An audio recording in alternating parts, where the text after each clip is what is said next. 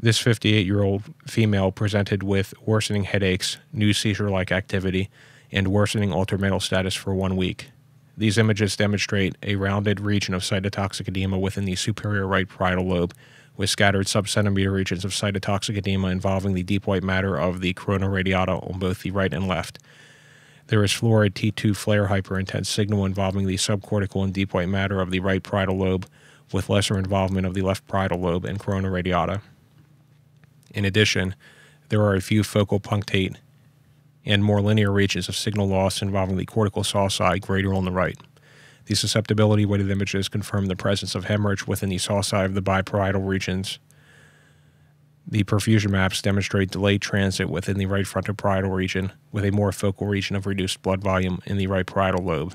These findings are compatible with acute hemorrhagic infarction in the setting of dural sinus thrombosis. Patients with venous infarction demonstrate a variable clinical presentation depending on the cause, location, extent, rate of progression or regression, and collateral pathways to venous drainage. Venous congestion is thought to account for the florid T2 FLAIR signal abnormality and abnormal findings of delayed transit on the perfusion maps.